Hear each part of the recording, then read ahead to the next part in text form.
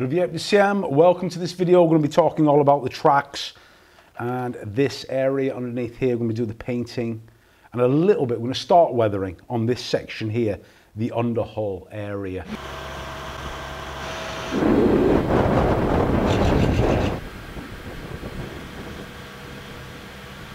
Okay, just explain a few things very quickly, okay? Because the model's in many different components, I hate it. I absolutely hate it when it's like this. I like to paint things as one, but I haven't got a choice here. And the main issue is getting these side skirts and the error blocks on mounted properly. So what I'm going to do in this video only is talk about the painting of the tracks, do weathering on these.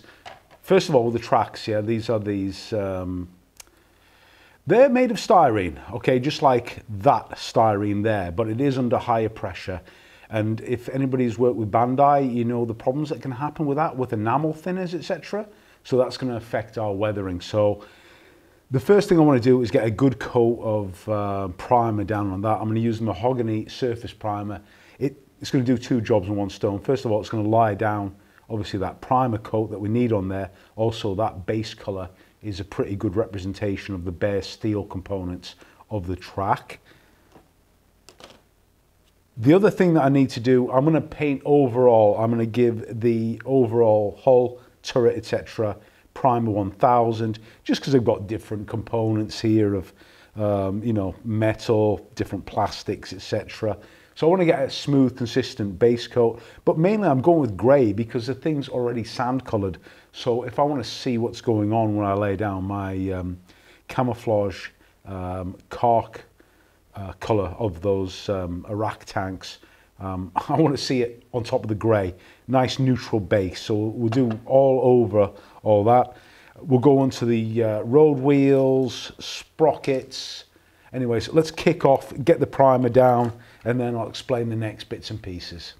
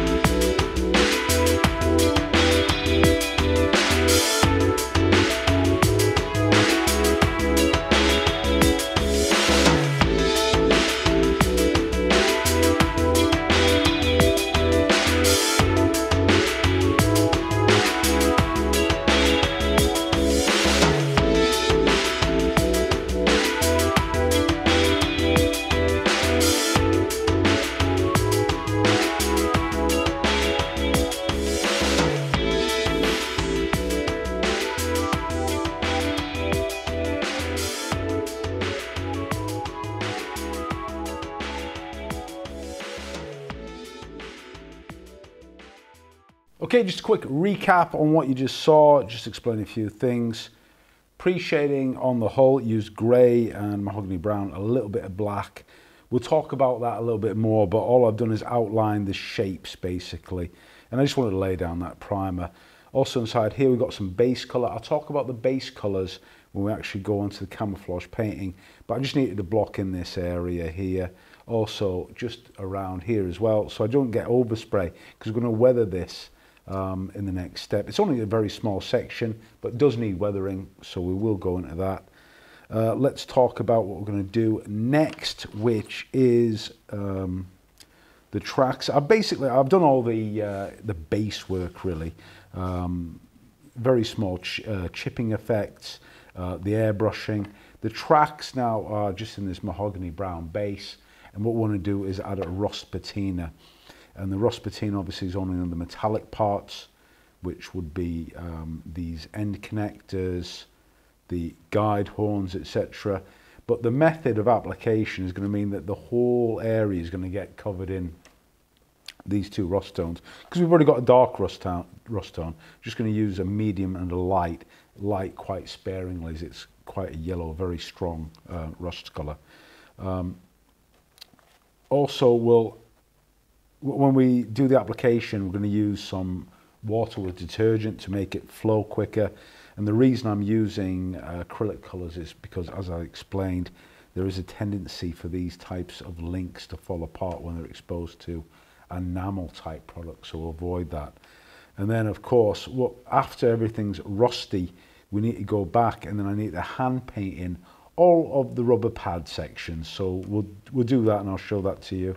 We'll be using like a very dark grey colour for that. With the road wheels as well, we'll actually start add some washes onto the rubber parts, add some contrast into there. So we'll cover the next bit's going to be basically, we're going to add some weathering into here. Let's get these tracks done first. We'll use some washes as well. We're going to use some dry dust and road dust washes as well that are acrylic again, so we can blend all this together. And to quicken things up, we will use a hairdryer. Hairdryer comes in really handy with these acrylic type washes, because it tends to be a bit of a messy sort of job, but it's quick, and that's what we need to do. We need to speed things up. So let's crack on.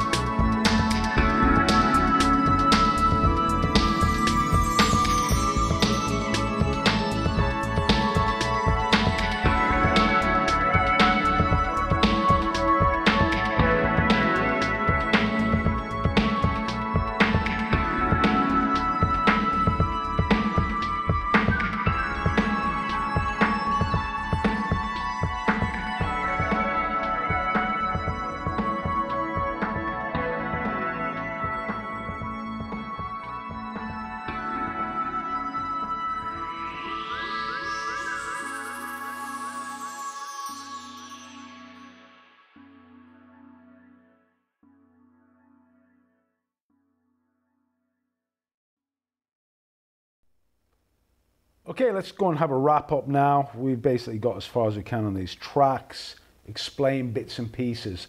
Let's explain about the weathering philosophy, especially, I posted up some pictures and I had some comments about them, not on my Patreon, but elsewhere. It was kind of interesting to read some comments.